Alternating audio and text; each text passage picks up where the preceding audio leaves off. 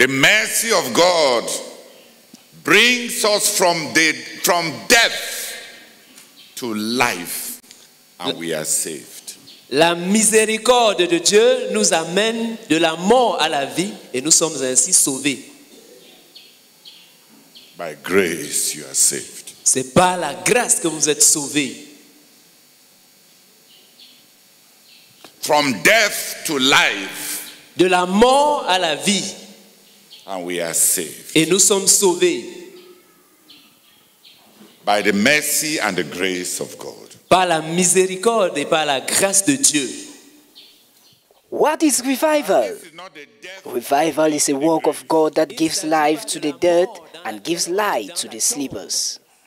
That is the new building block laid by Brother Theodore in this 8th night as we journey in the revivals and promises of revival in the Bible.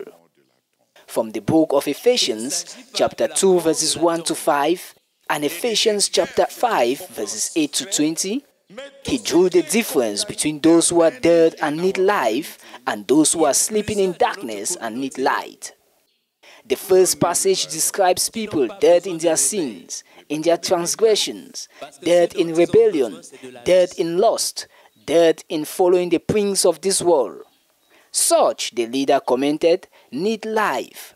They need salvation so that they can have eternal life.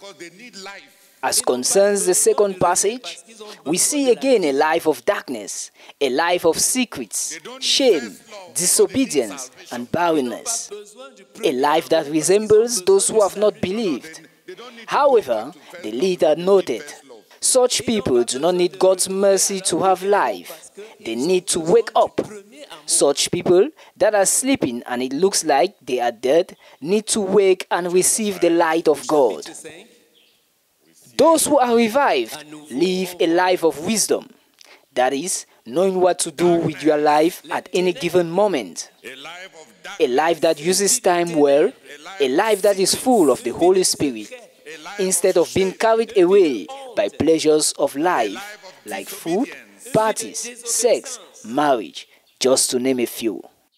Brother Theodore further commented that, since the life of those that need to be revived and the life of those who are dead look alike, we don't know what each one needs. So, we just need God to give life to the dead and light to the sleeper. At this point, he led the community to cry out to God to send the revival that will give life to the dead and light to those who are sleeping in darkness. He then gave the opportunity to all who wanted to cry out to God to have mercy on them for their condition. We want to give an opportunity for some people who want to pray. Nous voulons donner l'opportunité à certaines personnes qui voudraient prier to end their darkness, ou mettre fin à leur vie de ténèbres, to end their shame, ou mettre fin à leur vie de honte.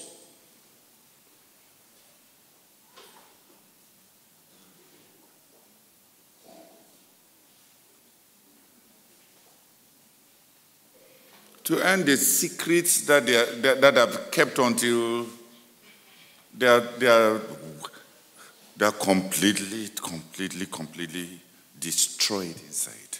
Pour mettre fin aux secrets qu'ils ont tellement gardés qu'ils sont complètement détruits à l'intérieur.